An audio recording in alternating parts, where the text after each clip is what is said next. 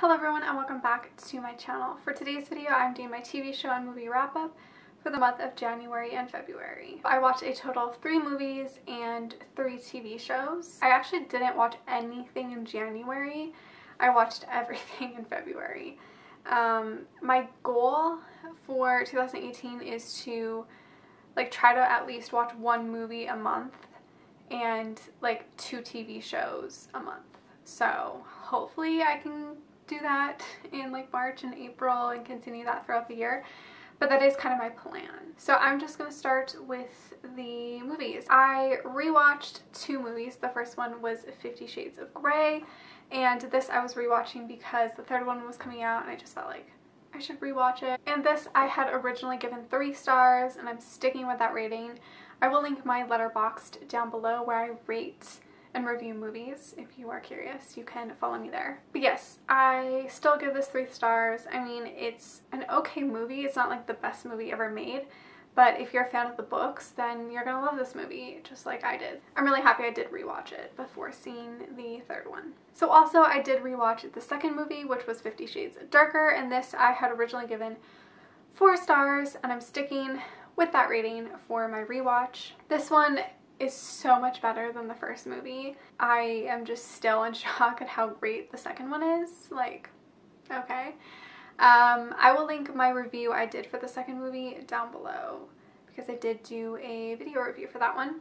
And then I obviously watched 50 Shades Freed, which is the 3rd movie in the trilogy. It's the final one. I'm so sad it's all over. I just had the best time watching these movies and just reacting to the trailers and just being a part of this fandom. It was so great.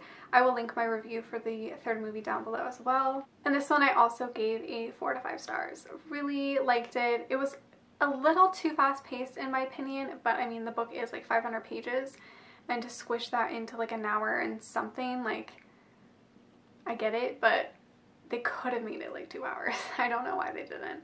Anyways, I really liked it and I'm so sad that it's all over.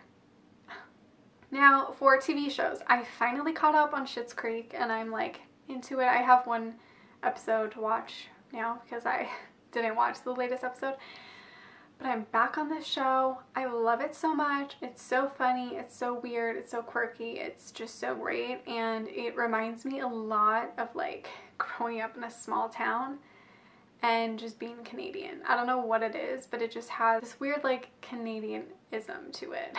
I don't know. I just really love this show, and if you're looking for a really funny, fresh comedy, I highly recommend you check this one out. Then I caught up on Keeping Up with the Kardashians because I was behind 10 episodes, so I caught up on that, and I also love the show. I don't feel guilty about liking the Kardashians. I just really love them. Say what you want about them, but they're honestly just this unified family. And I think that's what I love about it so much, is there's so many of them, but they're all one big family. And it's just so nice to see, I guess. I don't know, I really like the Kardashians. I don't care. And then I finally watched season 2 of Haters Back Off.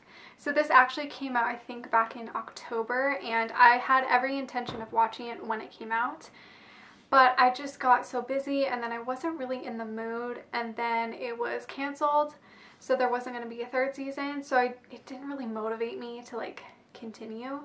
But I was doing my bookshelves actually, and I was I'm gonna set up my bookshelves, I'm gonna reorganize my bookshelves, and I'm gonna watch Haters Back Off at the same time. And that's what I did, and it literally took me all 8 episodes to do my bookshelves. So it just worked out perfectly. But I am really sad that Colleen is not going to get a 3rd season because I know she was so passionate about this show, and you can tell just how much thought went into the show, and so much effort and just so much hard work, and you know, it does really suck that they're not getting a 3rd season. You know, and I do wish there was a 3rd season because I find Miranda so interesting. Just the fact that Colleen created this whole character, and this whole character has this life story, and it's just so interesting to me that it seems like Miranda is a real person, but she's actually not. It's just so fascinating to me. Yeah, I really did enjoy it. It's definitely a show that I would probably rewatch actually, because it's just weird, and it's you know, you don't have to like pay that much attention to it, like, and you're still getting the story. Does that make sense? I don't know, I just really enjoyed it, and I wish we would have got another season, because that ending to the first, or to the second season was just like, what happens now? I don't know.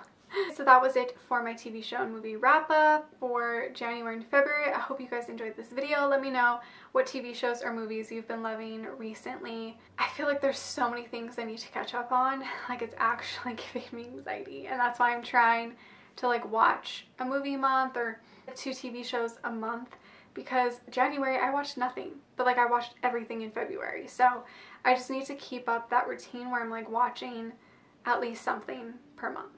Does that make sense? Thank you so much for watching. Make sure to give this video a like, subscribe, follow me on all my other social media, and I will see you guys in my next one. Bye!